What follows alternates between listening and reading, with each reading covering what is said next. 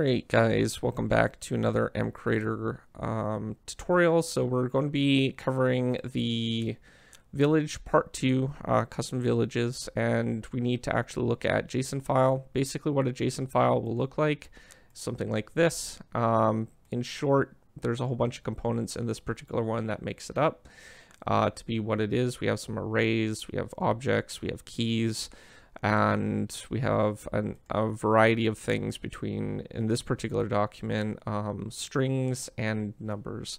There's also Boolean, which is your true or false statements that you can use, and those are pretty much what consist of a JSON file. So you have your key values, your ending brackets, and your closing and starting brackets, as well as your closing and starting array brackets.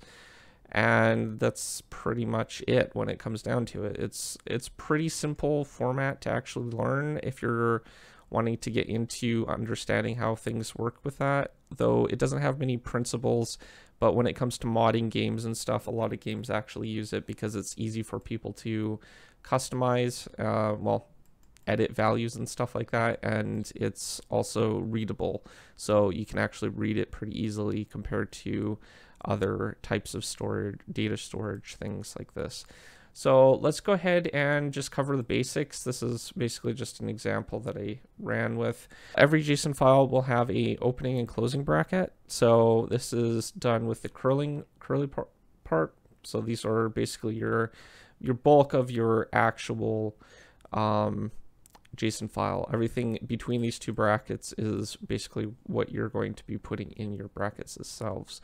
So your key values, your objects, your arrays, everything goes between these. In some cases, games might have multiple of these, and you might have a comma, something like that between the two, and you have values in this one and values in this one. Starbound uses a similar system like that, but it allows you to patch the game to test for other mods. It's a little bit different in that game than what Minecraft does, so we'll only be focusing on the Minecraft part. But with that being said, you can put values in here. We'll start with something very simple, and we're going to put two quotations. Now most things will have quotations in front of them. If you look at the example for a processor, we have our key value here. So basically it's quotations followed by a string. This can be lowercase, it's case sensitive. So far as I know, Minecraft doesn't have any capital values in this. It might break the system, so always use lowercase if possible.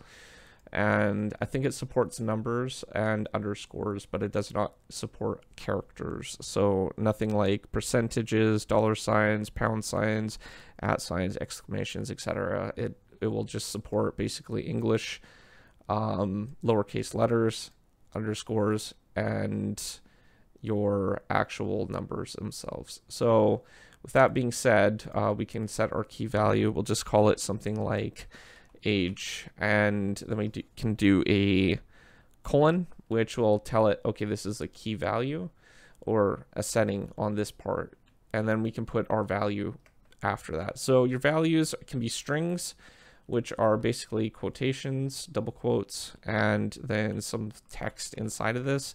You can also put numbers, but this is in string format. You won't be able to add or anything like that with your numbers that way. So in some cases, when you see a number in this thing, for example, probability is 0.3. This is probably a range between 1 and 0, so that would probably be that. I don't know what the E stands for. I'm not that good with math, so I'm sure this is something beyond what I can comprehend, but this is apparently a valid math operation as it's blue, and I have tested this and it is a valid procedure or JSON file. So basically that would be your numbers. If you're going to put numbers in something like a string like this, it's just going to basically store it as a string itself, not the numbers themselves. So we're going to put a number here, and this would be just a simple number like 45. We can also do decimal point. We can go 0.3, and that would be valid as well. So the other option is a Boolean, which is your true and it will kind of turn orange in Notepad++ when you're using this value. Your other value for Boolean is false. So basically false means that it will not be true, where the true means that it is true. So you can set these two values. Most likely you won't come across that too often, but it's always good to know what those mean. All right, so in this case, we'll have age. We'll just set this to 29 because that's how old I am. If you have another key below that, say like this, and then we'll say, we'll call it male. So we're going to set the value for this to true because I am male. This is invalid because there are two things here, and it continues on to the next line. So basically what this needs is a comma after it now. So the bottom one doesn't require a comma because it's the last value in the list, but the one above it does require a comma.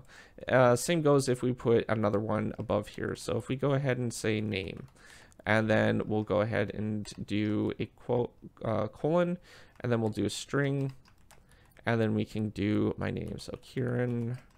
And basically we need a comma at the end in order to make this valid.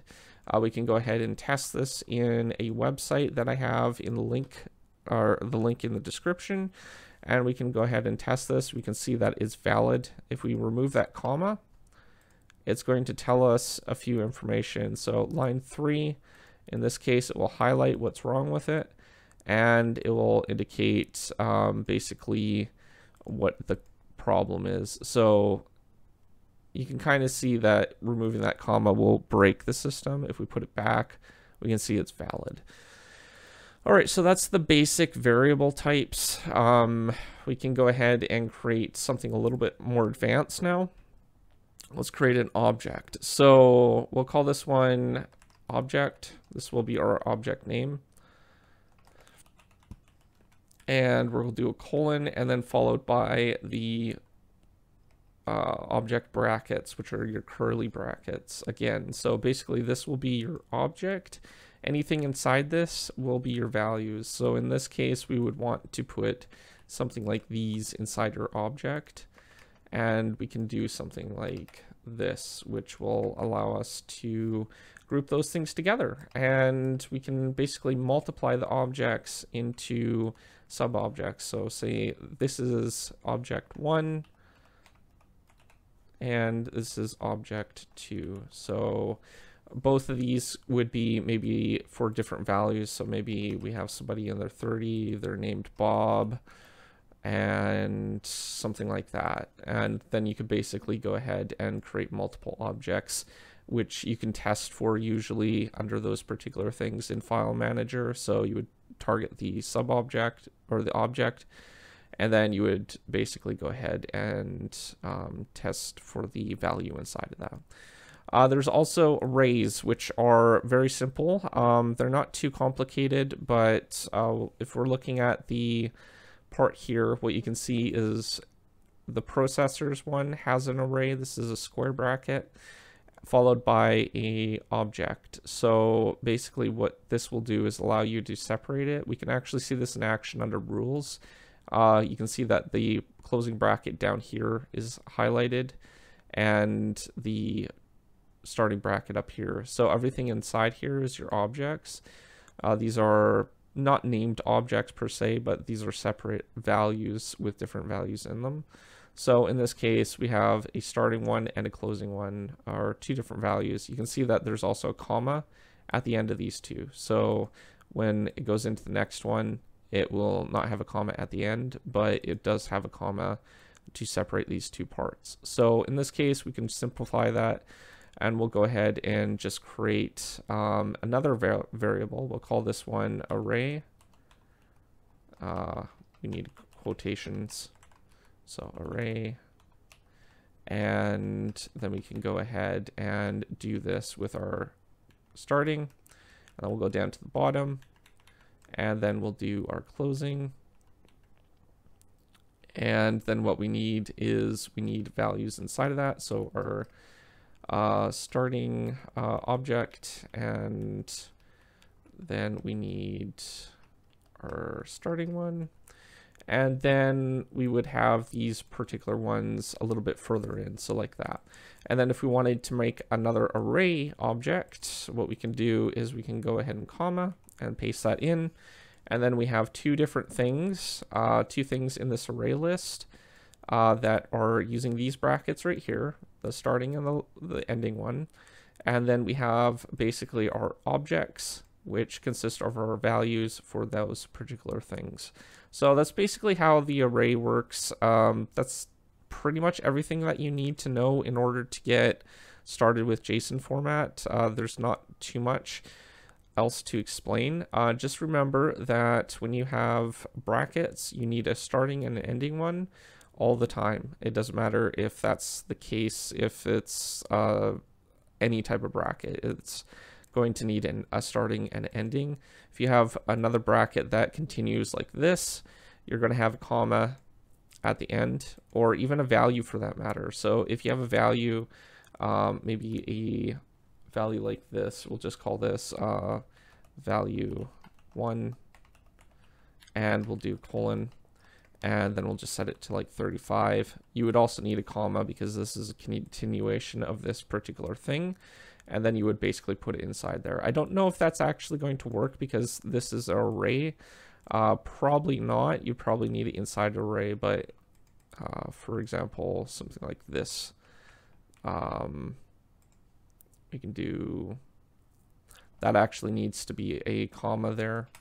And then we would put something like that. So this is a little bit wrong. We would have a comma here because this is not the ending one. And then you would start over and then it would end here. So this doesn't require a comma, but the one above does.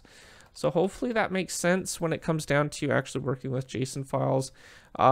In most cases, when you need to test something or there's an error, the game will crash when something's not formatted properly, and it will most likely tell you what file it is in the console. So if you open up MCreator, go to console, it will tell you what file it is. You kind of have to read it over to kind of figure out which one, and then you'll be able to pass it through something like this particular site, JSON lint, and you'll be able to test that. So let's go ahead and see how accurate this was for my test and see if I made any mistakes. So in this case, there are no mistakes. This is a valid JSON file right here. So hopefully you learned something today. This will help you understand the basics of actually starting to work with things like processors and basically how other particular things that we need to learn how to edit in the next video. So if you're new to my channel, don't forget to subscribe, comment down below, rate the video, and I will see you guys next time. Thanks for watching. Peace out.